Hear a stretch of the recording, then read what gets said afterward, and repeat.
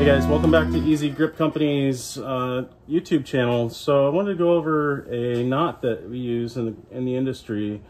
This is the Clove Hitch. It's one of the top 3 knots that we use constantly. Every day on set, you are going to use this knot. You need to know how to tie this thing blindfolded behind your back without fail. A Clove Hitch is absolutely necessary to know as a grip. So I'll show you the way that I tie it.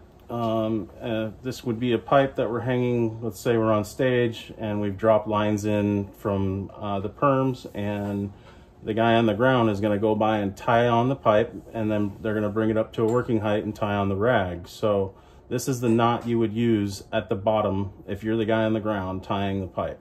You're going to throw your line over the pipe that you're working on, whether it's below you or above you, it doesn't matter.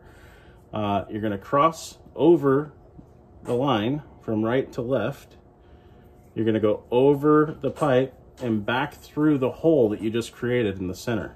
So you went over, and now you've got this little hole right here in the center. You're going to come back up through that hole on the same side of the line that you are. Pull tight. This is the telltale sign that you have done a Clove Hitch right. You've got one line crossing over on a 45-degree angle. The other 2 lines are parallel to each other and going in separate directions. That is it. That is a Clove Hitch. You always, always, always back a Clove Hitch with a half hitch, which is just a regular overhand knot, which I can't tie right now for some reason. Let's do that again. So just a standard overhand knot. You always want to leave enough tail. I use 4 fingers as a guide. If I don't have 4 fingers there, then it's too short.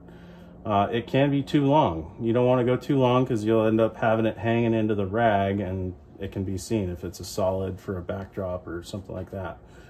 I'll show you a quick couple variations of this knot. So at the end of a pipe, imagine this is the end of the 20-foot rag. The last rope on the line is going to be somewhere in the last 6 inches there or so, hopefully. And in that situation, I would always tie a double clove. So here's how you tie it. You're going to go over through that same hole, but this time you're going to go over again and then come back through that same hole one more time. You're going to pull tight, and again, you're going to have the same look. A line crossing over, but this time it's going to cross over 3 lines. You still want to back it with a half hitch. You still want to make sure you've got your enough tail there, and then this knot actually doesn't want to move as much, so it's like a boa constrictor. It just grabs onto that pipe and doesn't slide as much. So this is a great one for the end of the line. Let's say you got to tie a clove on something that it's difficult to get to, or you have an available end, but for whatever reason you don't want to tie it the regular way. There is a quick way to slide a clove on. So you're going to go create loops in the rope, right? So you're going to go over, right to left. You're going to create another one, over, right to left. The right one is going to go behind the left one. You slide it on and you pull, and what do you got? You've got that same diagonal going over. Now notice, this one's actually going the opposite direction as that. That's fine. It's a left hand versus a right hand. It's not a big deal.